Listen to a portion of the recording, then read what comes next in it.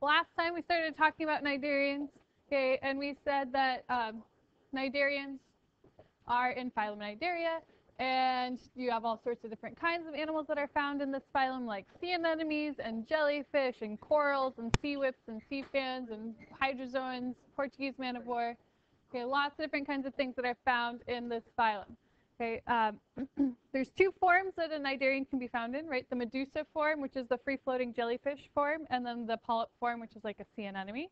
Okay, and then we talked about how they have stinging cells, which puts them into this phylum Cnidaria. And those stinging cells shoot out, inject poison into their prey, paralyze the prey, they get pulled into the mouth, and then into the gastrovascular cavity where those are digested. Okay, so we talked about the stinging cells last time. Here's a little bit more information about them. So the stinging cells are only located on the tentacles of the cnidarian. There are very few types of cnidarians where the stinging cells will actually be like on the bell of the jellyfish, but that's very few and far between. They're typically only found on the tentacles, and they are triggered by touch. So when you touch that tentacle, that is when you get stung. There's like a little trigger on there, and when you touch that trigger, it shoots out that cnidocyte, and it gets injected into your finger, and poison is in your finger. Okay, they produce neurotoxins, so that affect the nervous system. And the reason why jellyfish's stings hurt so much more is because they have a stronger neurotoxin. And the reason for that is jellyfish have much more delicate tentacles, and so they need to kill their prey much faster so that it's not like thrashing around pulling their tentacles off. So they have much stronger neurotoxins, whereas anemones, their tentacles are much thicker. They don't have to worry about the thrashing around of the animals so much, and so they don't have as strong of a neurotoxin. You also have certain kinds of animals that can eat cnidarians. Okay, so sea turtles are awesome. They can eat cnidarians.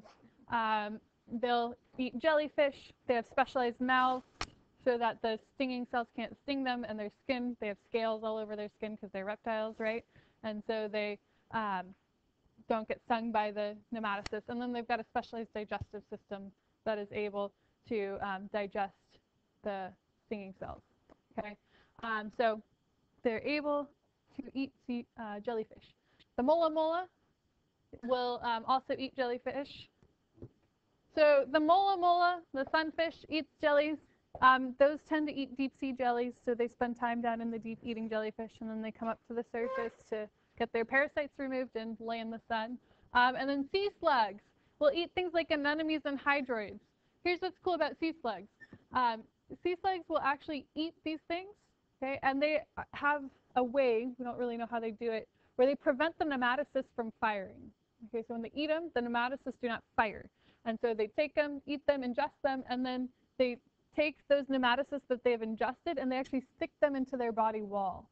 So when you touch a sea slug, you actually have the potential of getting stung by a hydroid, okay, or a sea anemone. Yeah, it's crazy. Not a sea slug, but you'll get to touch a sea anemone on Thursday. I don't think they have any sea cucumbers, because they might, but I don't think they do. Yes? What's the one near the beach where I stick your little finger in it? Right. Okay, so cnidarians have radial symmetry. We already talked about that, but they have radial symmetry. And then when we look at a cnidarian, they've got two sides to them. Okay, so they have the oral and the aboral side. The oral side is going to be the side that has the mouth and the tentacles on it.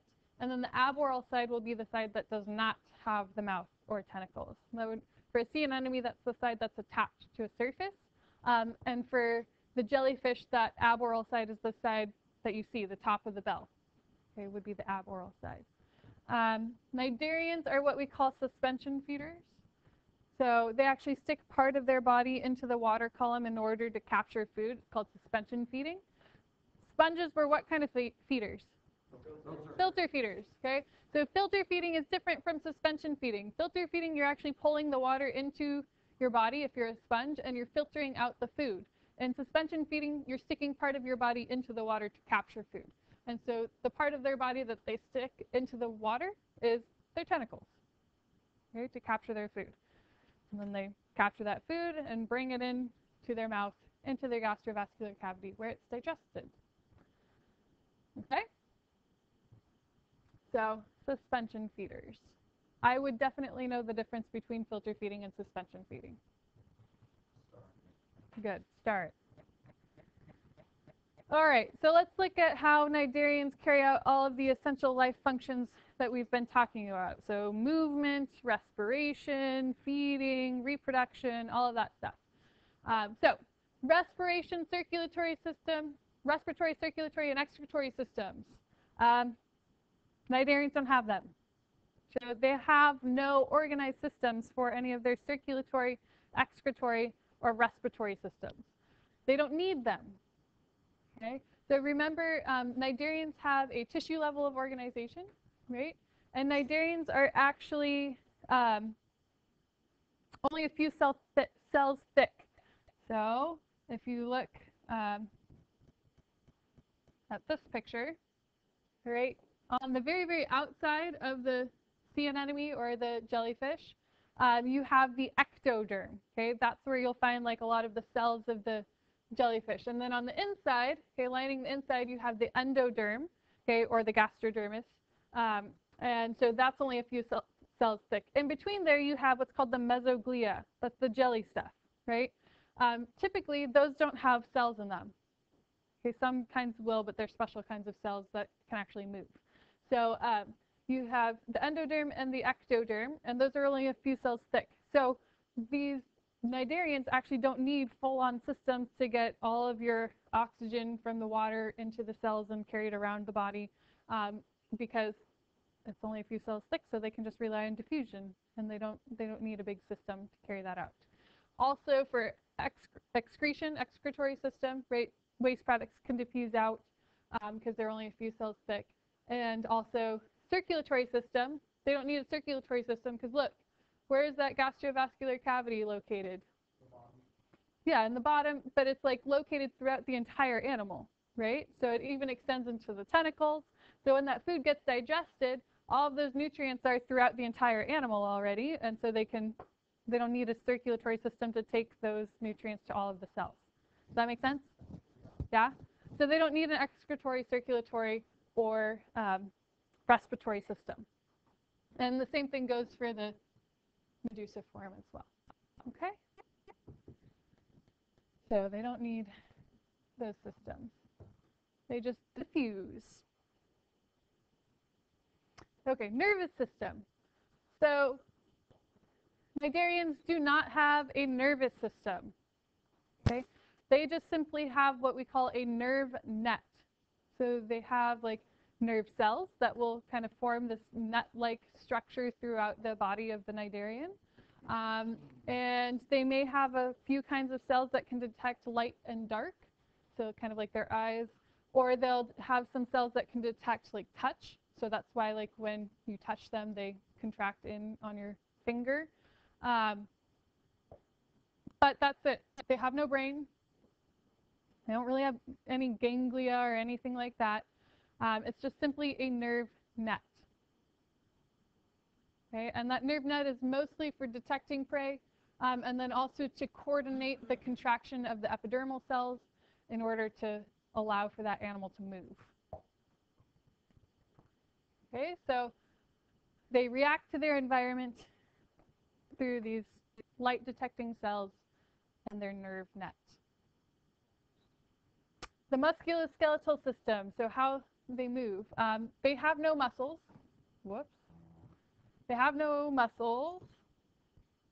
But they do have their epidermal cells on the ectoderm on the outside of their body can contract. Certain kinds of them can contract. And so they will be signaled to contract by that nerve net, and they will swim. The medusiform will swim with jet propulsion. Okay? So what they do, it's like a bell shape, right? When that medusa is relaxed, okay, it's got water underneath the edges of the bell. Okay? When those epidermal cells contract, they squirt that water out from underneath the edge of the bell, and it pushes that medusa forward. So it's like jet propulsion. Okay? It squeezes it out and pushes it forward. Then it relaxes, lets the water come back in, squeezes it out, moves it forward. tachyphylaxis. So that's how you get that like jellyfish movement. Like that's why they're doing that, okay, in order to move around. Reproductive systems. So they can do both asexual and sexual reproduction. Asexual reproduction, the polyps can do budding. So they'll form like a little mini me off the side and drop off and become a new one. Okay, or sexual reproduction, the medusa will either be male or female. Okay, and they'll produce either eggs or sperm, and those will be released into the water column, and where the egg and sperm will come together, form a little larva. That larva will settle down on the sea floor and become a little polyp. Okay, that polyp will divide asexually and then create new medusa, which are the sexually mature form of the jellyfish, and the form that you see most often. Okay, so that's how like most will reproduce. For like anthozoan sea anemones, they have no medusa form. So you've got like your little sea anemone, they release eggs and sperm, form a little larva, settle down, become a new polyp. Okay, so no medusa form. Okay, so here's an example of a life cycle of a jellyfish. So larva settles down, becomes polyp, produces medusa, releases gametes, so on and so forth. And then a simplified version of it for you. All right. Okay, ecology of cnidarians. So that's how they carry out all of their essential life functions. And there's actually, you'll be doing a little bit more reading on that as well, this cycle. But ecology of cnidarians. Cnidarians have lots of symbiotic relationships with different kinds of animals. Clearly, like Nemo and the anemone, right, have a symbiotic relationship. So you get fish that live inside of anemones. Okay, and we also talked about, when we talked about mutualism, like the hermit crab with its little anemone on its back. Okay, corals have a symbiotic relationship with an algae called zooxanthellae that gives coral nutrients, and then the zooxanthellae get a place to live. And actually, without those zooxanthellae, coral wouldn't be able to survive. So we wouldn't have these big, beautiful coral reefs where all of these like animals live. Those wouldn't really exist. What? They would pretty much all be dead. Yeah. They're little plants. So little single-celled plants that live inside of the coral's tissue that give the corals food. They do photosynthesis and give them food. So, yeah. The coral's an animal, but it has plants that live inside of it. Yes, it's trippy and weird. Also, cnidarians' toxins are actually being used in medical research for a variety of things. So actually, box jelly venom, we've actually found a chemical in box jelly venom, bless you, that is an antibiotic, and it kills bacteria. And a lot of the bacteria that are resistant to a lot of our current antibiotics are not resistant to this antibiotic. So we're using it to come up with a new antibiotic. Also, we're using it to come up with new painkillers, box jelly venom. So it's a neurotoxin, it's got neurotoxins in it, and neurotoxins attack the nervous system, and if they block like signals from being sent on nerves, then you can use that as like, you know, keep your nerve cells from sending pain signals up to your brain. You can block pain, okay, and have it be a painkiller. So kind of cool. Deadly things that are actually being used for medical science. Bless you. Okay. Specimen spotlight on the lion's mane jelly, and then on the Portuguese man of war, and then we'll start talking about box jellies. So, and not tomorrow, but the day after, on Wednesday, you'll actually be watching a video all about jellyfish, and it talks a lot about the box jellyfish. So biggest jellyfish in the world. The title of the biggest jellyfish in the world goes to the lion's mane jelly. Okay. Yes. It's huge. It is huge. It is planktonic. Yes, that is a person. So it's huge. Okay. Yes. Its tentacles can reach like 120 feet long, which is longer than the longest blue whale ever recorded. so their tentacles can be longer than a blue whale. You know, granted, not all of their tentacles will be that long, but they can be. They, you know, hundreds of pounds. Okay, they are huge.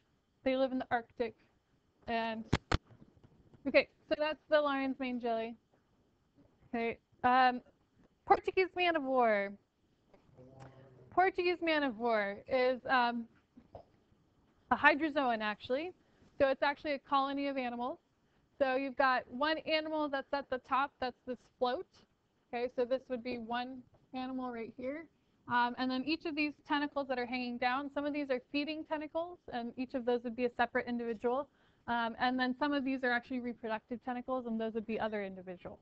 So it's a colony of animals that live together. They do produce toxins and deliver a very, very painful sting. Their toxins are actually about 75% as strong as cobra venom. So cobra venom's nothing to mess around with, neither is this. It's not really going to kill you unless you have like some allergic reaction to the toxin. Okay, so that's typically what happens if you die from this. It's just going to be super, super painful and not fun. So you can get it. If you get stung, sometimes the toxin can actually move like into your lymph nodes and cause like lots of problems for you. But that's very, very rare that it'll do that. So, yeah. It does cause welts on the skin. It may leave some scars. Okay. So, this is the up-close view of a 9-year-old boy's knee, like after he got stung. I think that's a couple days later, because it's no longer like a welt. Yeah. This is kind of an up-close view. So it can actually cause blistering and actually break the skin of the, break open your skin. And like then this guy. He's proud of his, it does look photoshopped. It looks like they put him into like a different beach. But yeah. But that's actually a Portuguese man of war thing. Anyway. Okay. Cubozoa. Class Cubozoa. These are our box jellies. Box jellies are so cool. In Cubozoa, the medusa form dominates. Okay, so they're mostly in the medusa form. And the reason why they're called Cubozoa is because if you take their bell and you cut them, okay, across their bell, take a cross section and you look at it from the looking down at the top of this bell, it has like a box shape. Okay, so Cubozoa, box jellies. All right, so these are all box jellies. So, form of the medusa of your box jellies. So, their bell is square, okay, and on each of the corners of their bell, they have these things that are called pedalia, okay, where all of their tentacles attach. So if you look at this, I'll scroll back up for your notes. Here's your box jelly bell, and then at each of the 4 corners, those are the pedalia. Those are like the fleshy areas where your tentacles actually attach. On underneath of the bell, you have this flap of tissue that's there that's called the velarium. Okay, and that velarium is there to actually increase the speed of the box jellies swimming. So what it does is it takes and actually narrows the opening at the bottom of the bell so that when that box jelly contracts and squirts the water out through the bottom of the bell, it increases the pressure and causes the box jelly to actually swim faster. And the box jelly can actually swim faster than an Olympic swimmer. So a box jelly could beat Michael Phelps in a race. The box jelly, the largest one, the Tyrannex fleckeri, the deadly one, will be the bell can reach up to about the size of your head, and the tentacles can be about 10 feet long. So it's booking pretty fast, yes. Because of that velarium underneath narrowing the opening, which creates more pressure. Yep. Yeah.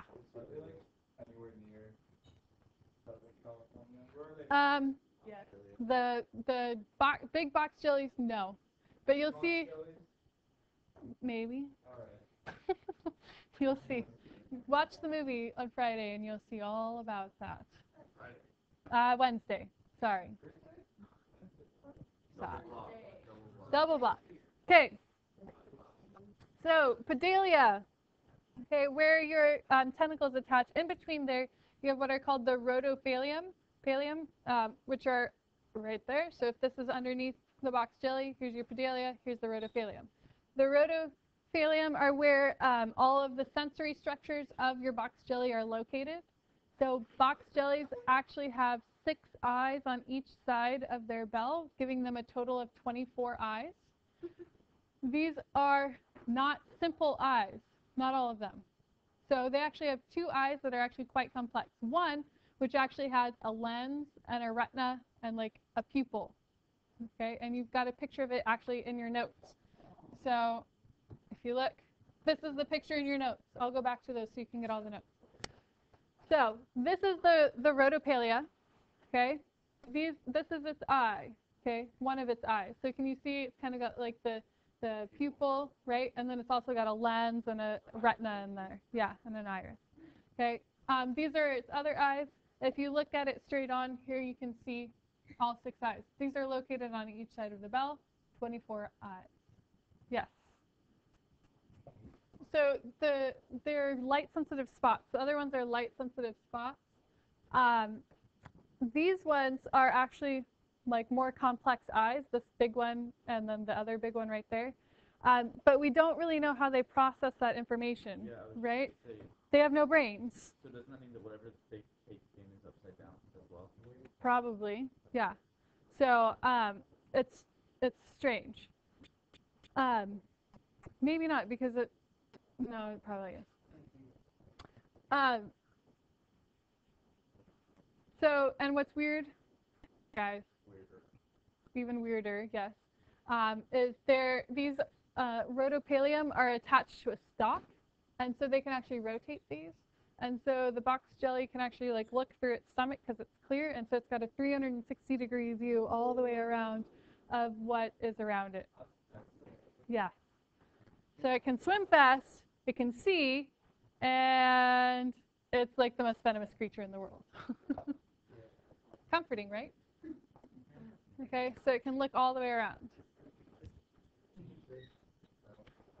Underneath the eyes on the rhodopalium are these things called statocysts.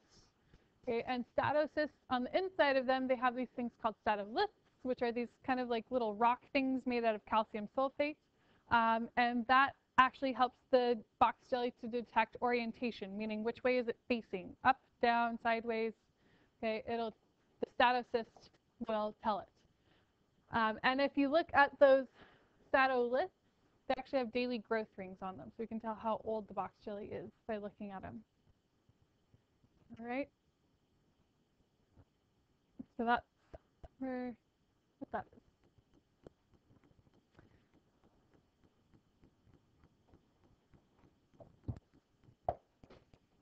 So in this picture, see underneath the eye how like you've got, it looks like a bunch of these like little rocks. Can you kind of see that? Okay, right here. Okay, this is the statocyst. And then these kind of like rock things inside here, those are the statoliths. Okay, and so as the jellyfish moves, these actually hit little hair cells in there, which will tell the jellyfish which way it is facing. Okay, and then here's what it would look like, the whole rhodopalium on the box jelly itself. So, go. Okay, stinging cells. So the box jelly stinging cells, they do have nematocysts. They do produce toxins, and it is deadly. So their nematocysts are actually concentrated in rings on the tentacles. So if you were to look at the tentacles, there are like, it has stripes, okay, and the stripes are where the nematocysts are concentrated. And they do that for a reason. When those box jellies sting, okay, the tentacle actually contracts, which squeezes more venom into the prey. So it actually takes, not only does it just like inject, like, sting you, but then it contracts and pushes even more venom into the prey. In like the big box jelly, like Tyrannex fleckeri, the nematocysts are actually not on the bell, so they're only located in the tentacles. So here's what a tentacle would look like. Okay, so here's where like the nematocysts would be located. can contract and squeeze. And then here's an unfired nematocyst under the microscope. All right. Okay. So the valerium is that flap of tissue underneath that narrows the opening and allows for the box jelly to swim much faster. Okay, and we think that's at least partly responsible for the reason why they can swim so fast.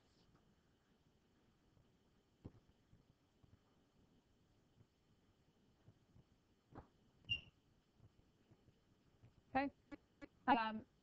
This picture that I'm about to show you is actually the underside of a box jelly. So if you're looking like up at the box jelly and the tentacles are moved to the side, this is what you would see.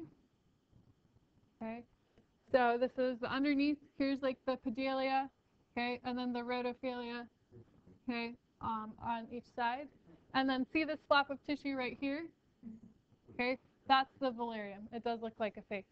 Yeah, the eyes and like the nose and the mouth.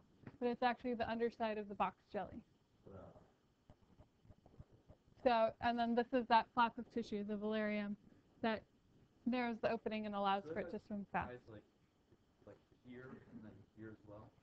Yeah, on each of the four corners, so, or four sides. So if these are where the tentacles are, then it's got an eyes here, here, here, and here. Right. And so you're looking at it kind of like this way. Okay?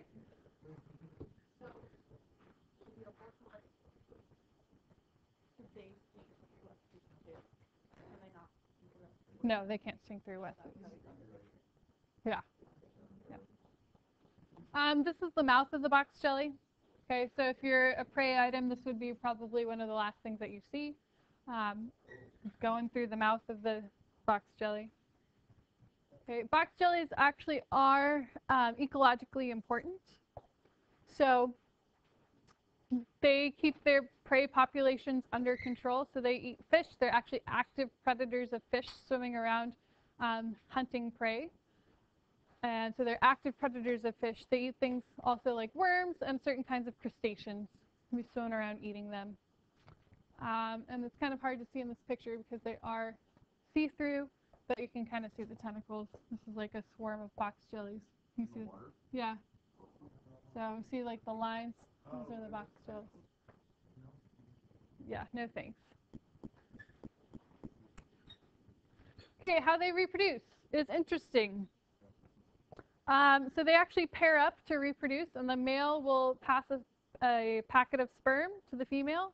The female will take it into her gastrovascular cavity, where she will fertilize the eggs. Okay, and then depending on the type of the box jelly, the species of the box jelly, either the fertilized egg will be released into the water, where it will then become a larva. Okay, and that larva will swim around. Or that fertilized egg will develop into a larva inside of the gastrovascular cavity, and then it will be released into the water. Either way, larva in the water for a few days, and then that larva will settle down onto the seafloor. It could kind of be considered live birth a little bit. It'll settle down onto the seafloor. That little polyp can actually bounce around, guys.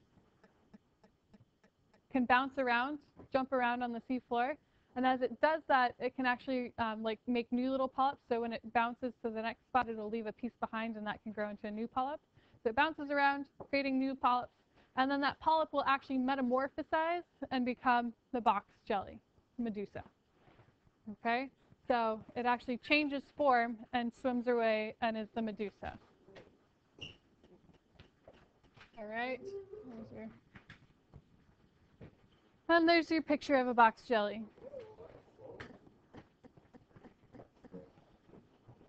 So, Carukia barnesi. This is one of the types of box jellies. It's a little teeny tiny box jelly, and it causes this thing that was known as Irukandji syndrome. And so it's found in the northern parts of Australia near Cairns by the Great Barrier Reef.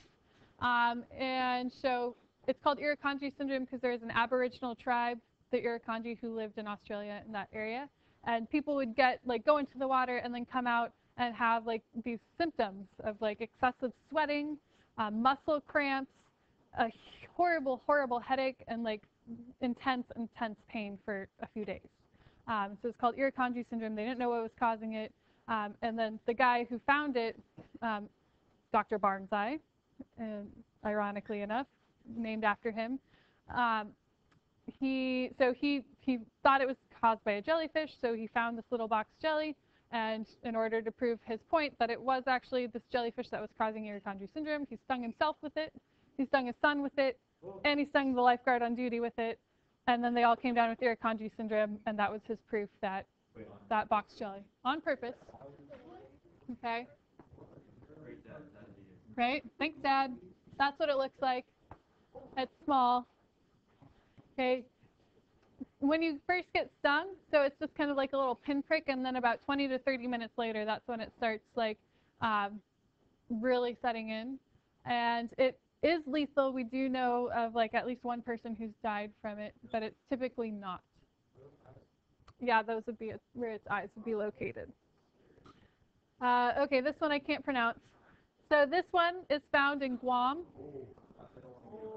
Okay. It's small, so a big, fully grown one would only be 1 centimeter. So it's teeny, teeny, teeny, tiny. It spends most of its days attached underneath rocks with like sticky pads on top of its bell. And it's not deadly, but it does deliver a very painful sting.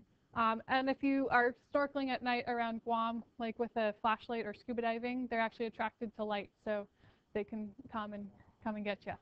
So that's what they look like. Yeah, but not as fast as this guy. So this is the deadly one. Okay, it's not that great of a picture of it, but Chironex fleckeri, the deadly one. So it'll be like the size of a human's head, have tentacles 10 feet long. If you get stung with about 5 or 6 feet of a tentacle, you will die in about 2 to 3 minutes. Okay, so it is intense. What? You can hold it because it doesn't have stinging cells on the bell. All of its tentacles will have all of the stinging cells on it. So you can pick it up, and like as long as you don't touch the tentacle, fine. So you'll see a lot about this one on the movie. Okay, guys, hold on. Last type. This guy looks like the Chironex fleckeri, but he's actually not deadly. So it looks like it just will deliver a very, very painful sting as well. Okay, and here's where I got all my information about cubozoans.